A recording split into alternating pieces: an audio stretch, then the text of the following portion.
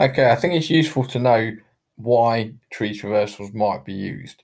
And I think an easy example, so there are lots of different reasons, but an easy example is for mathematical equations. So if you look at the above, you can use traversals to work out in what order you want to do the maths. And depending on how your computer's working. Now, you should already, I'm not going to go through what all these terms mean. You should have already watched the separate videos on these by now. And if not, I'd suggest maybe this might be a good time to do it. But in the example above, we've got 3, 6, 5, and 7, and then the operators plus, plus, and times. Now, we can return this in whatever order we want, depending on the traversal itself. So if we do in order traversal, we'll return it 3 plus 6 times 5 plus 7.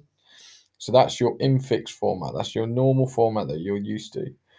If we do post order, okay, post order, you go 3 6 plus 5 7 plus and then times. That's your reverse Polish notation format, or also known as postfix. Okay. Alternatively, if you did pre-order traversal, you'll do times because you inspect first. Remember, you'll do times plus 3. That says 4. It's meant to say 6 plus 3 6 plus 5 7. Okay, and that'll be your prefix format or your Polish notation format. Sorry about that 4, it should have been a 6, but you get the idea.